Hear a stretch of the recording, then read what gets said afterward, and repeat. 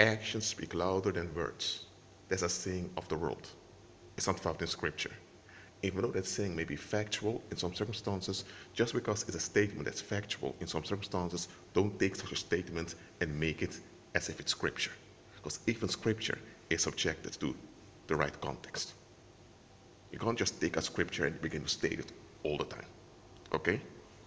Now, I said before that thoughts speak louder than actions and words. Because you are an energetic being as a human being, and your way of thinking affects the type of energy you emit from yourself as a human being. That's true. And I also explained that unless you are delivered by the renewing of your mind, you are in darkness. And when it comes to generational curses or transgenerational violence, it's all in the pattern. So when you encounter people today, let's say you encounter a couple, let's say it's a married couple, one, the name of the husband is Steve, the name of the wife is Joanna. Steve and Joanna, they didn't come out of the womb together like that. Steve was born somewhere, Joanna was born somewhere. They met each other, they entered into an agreement that was ratified by the government and the community. That's what they call marriage in the world. I'm not going into Roman marriage in this video. You see them together. What's their background? Their names, they didn't invent their own names. Their names were transferred onto them. That's obvious. But not only their names were transferred onto them, the language you speak was also transferred onto them. The attitudes they have are likely attitudes they've been conditioned into by their environment. So most of the things that relate to them don't come from them. They've received it from the previous generations. So if the majority of things that relate to them don't come from them, they just inherit it from their environment, that has been an environment that has been formed by the previous generations, then understand that violence can be transferred also from one generation to the next. It may not work out the same way as it did in the previous generation, but it's still the same violence. Remember, it's all in the pattern.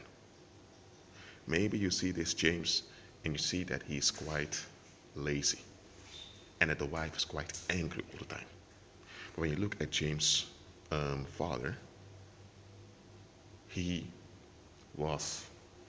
James' father was a man who was just like this James, but he got involved with several women who were just like the wife James has now. And when you look at the grandfather of James, which is the father of his father, he went through a similar thing. And then you'll see the pattern. You get what I'm saying? So it's all in the pattern. This James, without being aware of it, he inherited the iniquity of his forefathers. And he isn't even aware he's operating in the iniquity of his forefathers. But it doesn't cancel out that the iniquity has consequence on him. In this case, he's in an abusive marriage, which cost him his long-term health.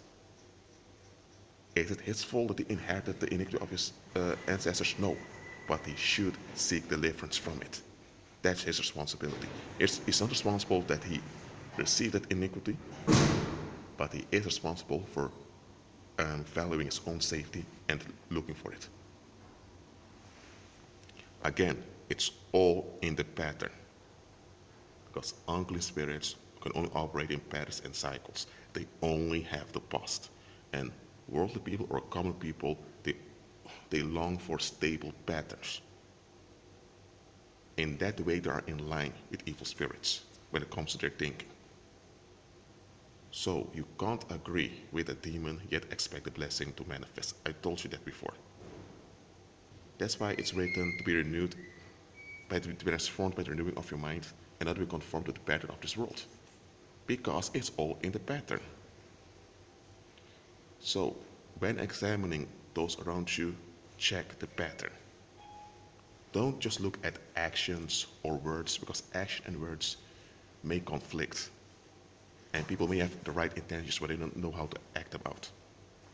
But patterns don't lie. Just like the body doesn't lie, patterns don't lie either. check the patterns. And that's why it's important, in some cases, know a bit of the history.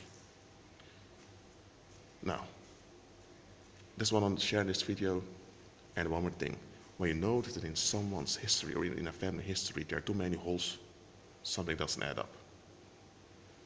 Pay attention to those things. Don't ignore them.